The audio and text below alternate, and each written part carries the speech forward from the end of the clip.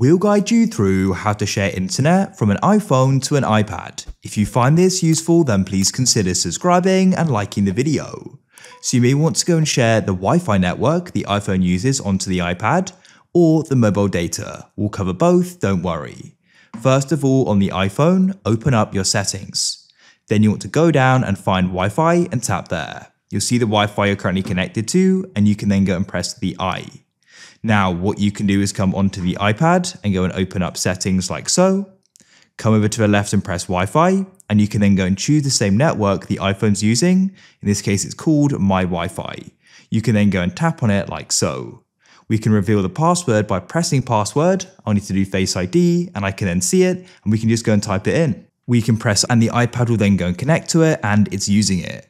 Alternatively, if you want to go and share the mobile data and cellular data from the iPhone to the iPad, on the iPhone, come into settings and find personal hotspot.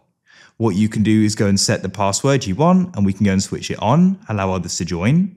Now on the iPad, come into Wi-Fi, and what we need to do is go and find the network. You may need to go and turn it off and on. Here it is, GR iPhone. I can tap on it and enter in the password that is on the page. When you're ready, you can press join in the top right and you'll go and connect to it. You see it's got the paperclip icon as it's a mobile hotspot. That's it.